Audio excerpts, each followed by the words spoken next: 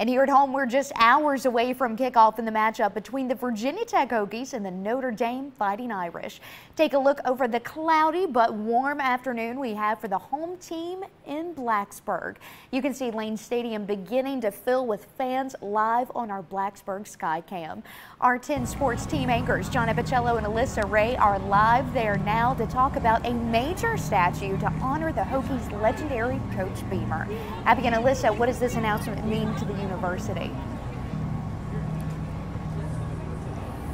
Well, I'll start with the fact that we don't have enough time for all my Frank Beamer stories, but one word I always used to describe Coach was inclusive. He always tried to include people in his program as opposed to exclude them. Absolutely. We had the opportunity to sit down with Coach Beamer earlier this week. He told me about visiting his son Shane, who's on the Oklahoma football coaching staff. He said when you go around campus, you notice all these statues. Well, they don't have that at Virginia Tech until now. He got the call about 2 weeks later saying he would be honored. So fans came out here today to see the unveiling of the statue of the Hall of Fame coach. It's located on Moody Plaza. The life-sized bronze figure is not on a pedestal. It's approachable, just like Coach Beamer. The legendary former head coach led the Hokies to 238 wins, 23 consecutive bowl game appearances, 4 ACC championships, and a national title game appearance in 1999. You know, you like to think you've had a lasting impression on a program, and then to get a